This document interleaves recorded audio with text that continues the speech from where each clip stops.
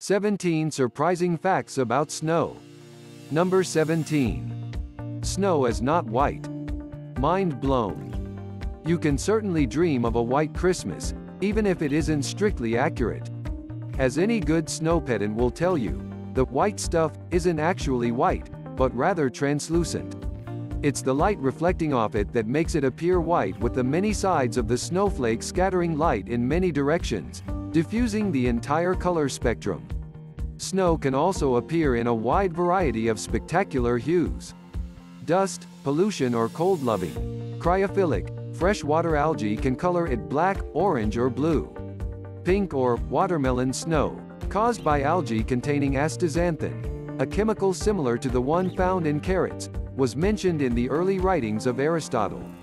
Number 16. Snowflakes of many designs. One of the determining factors in the shape of individual snowflakes is the air temperature around it. The study of flakes has identified that long, thin needle-like ice crystals form at around -2 C, 28 F, while a lower temperature of -5 C, 23 F, will lead to very flat plate-like crystals. Further changes in temperature as the snowflake falls determines different shapes of the 6 arms or dendritic structure of the crystal. Number 15. A Catalog of Snowflakes. Creator of the Compound Interest Science blog, Andy Brunning, has painstakingly cataloged 35 different types of snowflake, plus a few other types of frozen precipitation. They are designated as column, plane, rimmed, germs, irregular, plus a number of combinations of all of them. Number 14. Grown from a nucleus. Snowflakes or snow crystals don't have nuclei in the traditional, biological way, that contains genetic information, but they all do form around one single particle, whether that's a speck of dust or a piece of pollen. This makes it completely different from sleet, which consists of frozen raindrops, or hail, which is sleet droplets that collect water as they fall. This original piece of material that formed the flake can be detected using a powerful microscope. Number 13. Snowflakes get big. For decades there have been stories of giant snowflakes falling all over the globe, measuring anywhere from 2 to 6 and even, on one occasion, 15 inches across.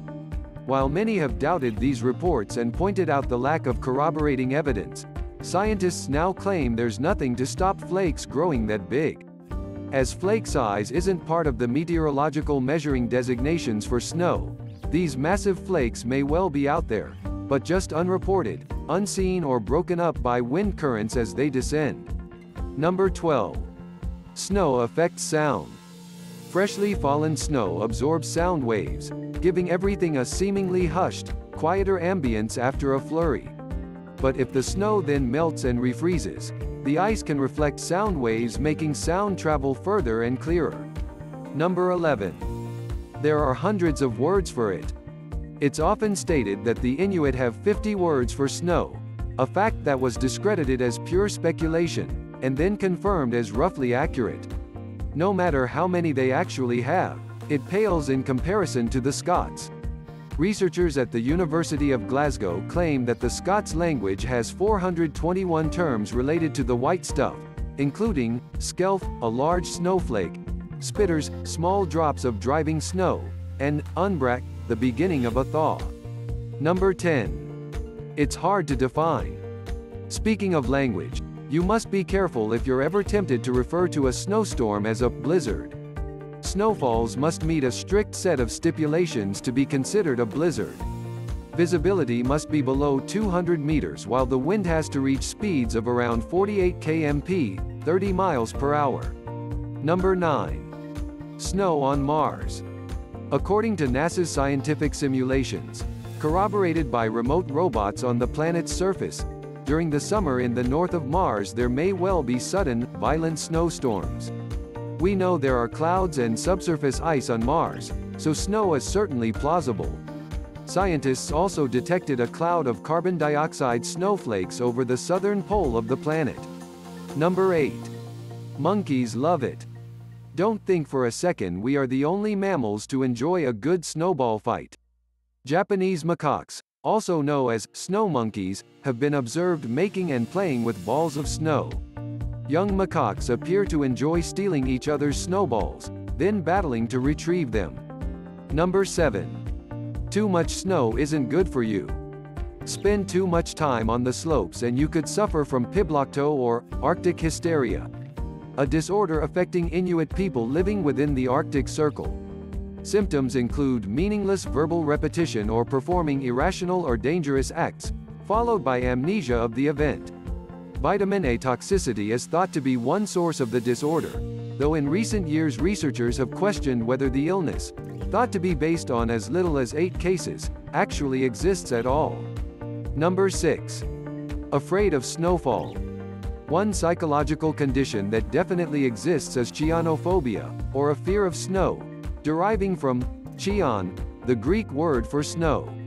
While the phenomena can develop due to a childhood trauma involving snowy accident, there are more irrational variations where people develop an acute fear of becoming trapped or buried in snow if there isn't a flake in sight or at the first sign of a flutter. Number 5. Snow rock stars. The great explorer Ernest Shackleton was renowned for his bravery, intrepid spirit and loyalty to his comrades. But the contents of his medical kit during the Nimrod expedition sounds more like the writer for a 70s rock band than a polar exploration. Colic was treated with cannabis. Diarrhea sufferers enjoyed the delights of opium while those stricken with snow blindness, a temporary loss of vision due to overexposure to the sun's UV rays, would have cocaine dripped directly into the eye. Number 4. A yodel won't cause an avalanche. There are a number of factors that can trigger an avalanche, but noise isn't one of them. Weight is a much more important contributor. A sudden deluge of snow, an increase in wind speed or even the overzealous footstep of a skier can trigger a sudden, deadly cascade. But a loud burst of terrible singing, that won't have much of an effect. Number 3. Snow warms you up. Because snow is comprised of 90 to 95% trapped air, it means it's a great insulator. This is the reason many animals burrow deep into the snow during winter in order to hibernate. It's also the reason that igloos, that use only body heat to warm them, can be 100 degrees warmer inside than outside. Number 2. It's adaptable. Usually, the air temperature needs to be around the freezing mark for snow to form. But if rain falls for long enough it can cool the air around it as it falls and eventually create the right environment to produce flakes. So the temperature can be as high as 6 degrees Celsius on the ground and snow can still be falling. Number 1. Speedy snowflakes.